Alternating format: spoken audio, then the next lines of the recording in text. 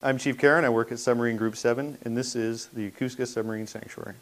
The sanctuary is designed to take care of submariners when they pull into port, specifically chiefs and officers. I think being on a submarine in general is very challenging, physically, mentally. It can really wear you down.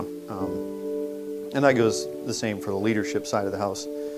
I'd say probably a little bit more, only because I'm not just worried about me, right? I'm worried about the 165 other sailors on board.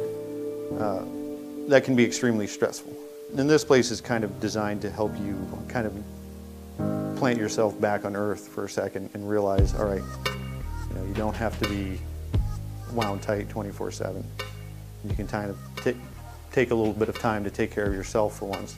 You wake up in kind of your own bed. You're not sharing it with somebody else.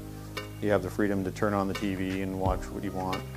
Obviously there's barbecues and there's cornhole and foosball and pool and shuffleboard. So there are amenities here that you kind of lose when you go underway, obviously.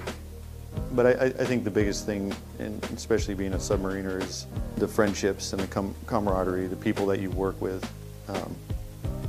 That is the biggest thing about being in the submarine service. I think it's one of the things we cherish the most, is kind of the brotherhood of the fin or the dolphins. As you look around, and even behind me, you'll see pictures from boats that have been out here, that have stayed here.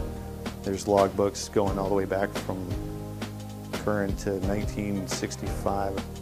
And it's not just U.S. Navy submarines. For example, the Royal Australian Navy. You'll see some flags from them. So it's a fair mix, and even the JMSDF, you'll see some of their footprint in here. If this wall could tell stories, it would have some pretty amazing stories.